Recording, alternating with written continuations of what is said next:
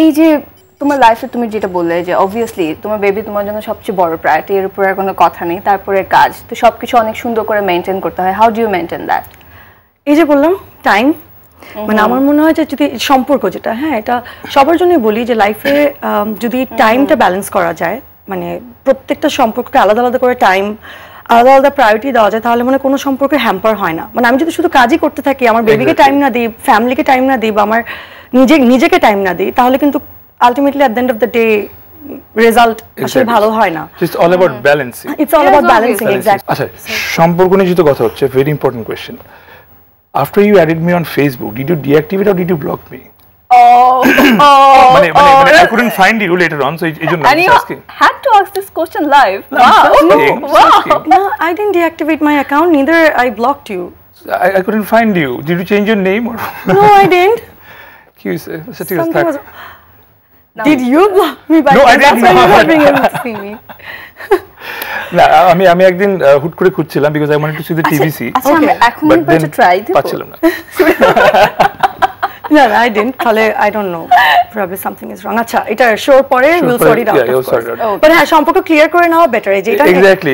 হ্যাঁ, এই টপিকে আমরা বলতে পারি যে আসলে যে কোনো যদি মিসআন্ডারস্ট্যান্ডিং হয় কোনো কিছু নিয়ে, ওটা I guess কথা বললে সবচেয়ে বেটার সলিউশন আসা যায়। কোনো কিছু নিয়ে যদি রাগ করে বসে থাকে তাহলে মানে সম্পর্ক নষ্ট হয়ে যায়। তো খোলামেলা কথাবার্তা বললে আর কোনো প্রবলেম হয় না। সেটাই, মানে সম্পর্ক ঠিক আছে না? হ্যাঁ হ্যাঁ, একদম পারফেক্ট। ও সম্পর্ক মানে he has a very sweet girlfriend. হ্যাঁ, তো I mean হ্যাঁ, obviously মানে সম্পর্কের কথা, যে সম্পর্কের কথা বলছো আমি সেখান থেকে বলছি যে he is, I mean she is very understanding. Yes obviously. মানে we are talking about আমাদের সম্পর্ক। ও এই দুজনের সম্পর্ক after that, I mean blocking thing. আচ্ছা, হ্যাঁ, what did you think? I thought he was talking about his girlfriend or something like that. No. Okay, you had to. Anyways, thank you, Maria. Thank you for doing that in every show. Yes. Okay, let's talk about your friends. যে তোমার বন্ধুদের সাথে তুমি কিভাবে time spend করো?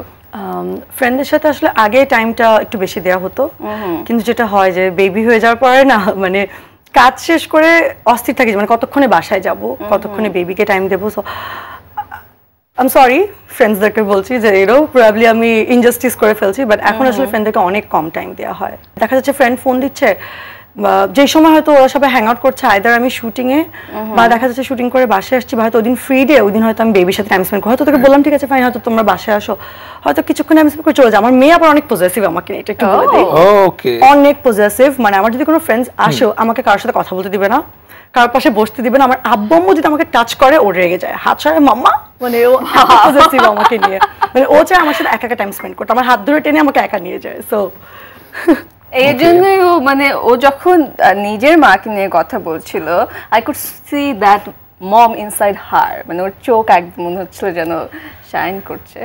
আমার পৃথিবীর সবচেয়ে সুন্দর সম্পর্ক হচ্ছে মা এবং সন্তান, এটার থেকে সুন্দর সম্পর্ক আর কিছু নাই। একদম না। এবং সেখান থেকে তুমি যেভাবে ম্যানেজ করে কাজ করছো, হ্যাটস অফ টু ইউ। যদি চেষ্টা পিছনের দিকে চলে যায়, যদি তোমার সবচেয়ে, এখন যদি তোমাকে জিজ্ঞেস করি তোমার সবচেয়ে প্রিয় কাজের কথা বলতে, তোমার কোনটা এখন মনে পড়ছে? আগের নাকি এখন রিসেন্ট? তুমি পিছনের দিকে যাই, আমরা আগেরটাতে যাই। ওকে, আগের কাজ যদি বলি, সবচাইতে ভালো লাগার কাজ বাংলা লিংকের টিভিসি, ভালো লাগার কাজ, কাজটা দেখেও যতটুকু খুশি হয়েছিলাম, মানে ফার্স্ট যেটা টিভিসি দেশ 4 বা দেশ 5 এর কথাও যদি বলি, এবং একটা থাকে না যে একটা ট্রানজিশন পিরিয়ড মানুষের, মানে যে সময় দর্শকদের হিউজ রেসপন্স, সবকিছু ওইটা ধরলে ডেফিনেটলি ওটা মানে পপুলারিটি ওয়াইজ ওইটা আমার জন্য অনেক মানে মেমোরেবল। আর যদি নিজের কোনো পার্সোনাল পছন্দের কথা বলে, তাহলে আমি বলবো সেটা প্রাণ চাটনি টিভিসি, সেটা হচ্ছে অমিতাভ রেজা বানিয়েছিল। তারপরে মানে এটা হচ্ছে মানে আমার পার্সোনাল ফেভারিট।